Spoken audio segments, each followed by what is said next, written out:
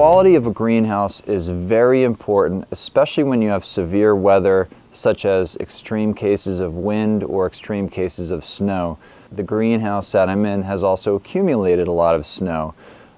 Therefore, the quality is very important. We have a 6-12 pitch, so we have a peaked Gothic roof style for our structures, which facilitates snow sliding off. When you look at greenhouses after a snowstorm, snow tends to collect at the peak. If it's not a peaked roof greenhouse and it's just a round house, this is a red flag for a possible failure.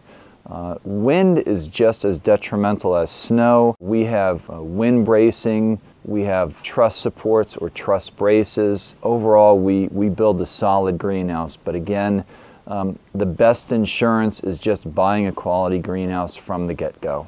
At times you could get a lot of freezing and thawing of snow, which could really turn the snow into big chunks of ice and make it very difficult to clear. This is the case now. As you can see, the sides of the greenhouse is pretty ice-packed and snow-packed, and then there's no way you can roll up the sides if you do have roll-up sides. Another thing is if you're near uneven or sloping ground, you can end up getting lots of snow on one side of the greenhouse and little or no snow on another side of the greenhouse.